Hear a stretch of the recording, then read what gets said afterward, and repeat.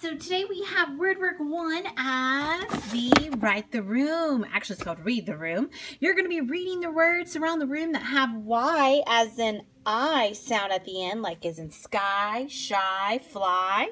And then on the other side, we have words that have a Y at the end that sounds like a long E, like bunny, handy, sunny. We've been working on those words, so those should be easy for you to either write them on the long I side or the long E sound.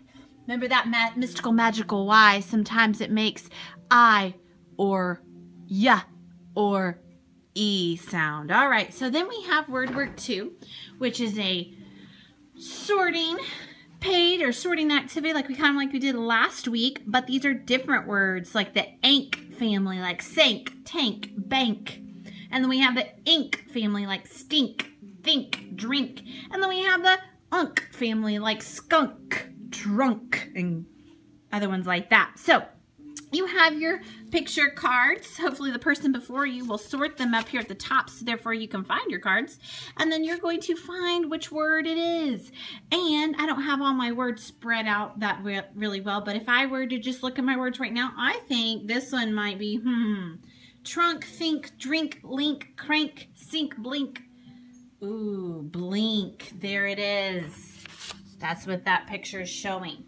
Then we have like words like tank and sank, a picture of a ship or a submarine that has sank, it's flipping over, and a tank with fish in it. And then we have some shoes that stink, and there's that word ink, stink family right there.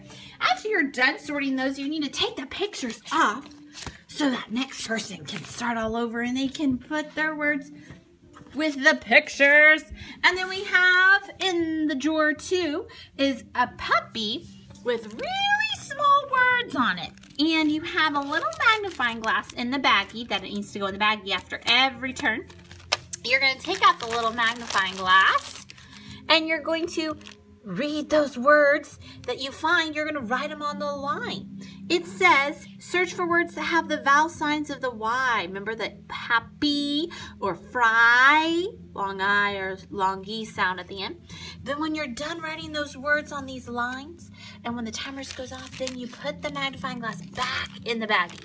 This little guy's going to get lost, so we got to take good care of him. Put him in the baggie, and then turn in your paper and put the magnifying glass back in the drawer for word work 2. That way the next person can find the puppy with the magnifying glass if they need to.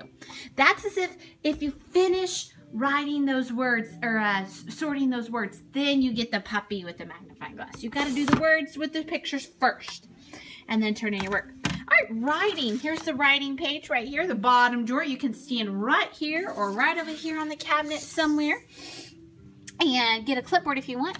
Then a pencil. Oh, this one needs to be sharpened. Miss Moore's going to put it in the pink basket because some people are forgetting to put the pencils that need to be sharpened in the pink basket. Once you have your writing paper ready to go, you're going to be using these words right here in sentences. So we have puppy, fly, cry, and lucky. Puppy, fly, cry, lucky. So first word is puppy. We're going to write a sentence. And then fly, you're going to write a sentence. Cry, you're going to write a sentence, and lucky. It's your choice what you want to say with those sentences. Then put a period at the end. Make sure you have a capital letter, too, at the beginning. Seat work today looks like this. It's called Spell the Word. You'll be doing it at your seat. Here are the words that you're going to use. Dry, shy, candy, cry, fry, penny, happy, bunny, sky. And there's the pictures. You're going to match the word to the picture. This is seat work. I love to see your coloring whenever you're done matching those words to the pictures. It's even better when you make it colorful. All right, that's it.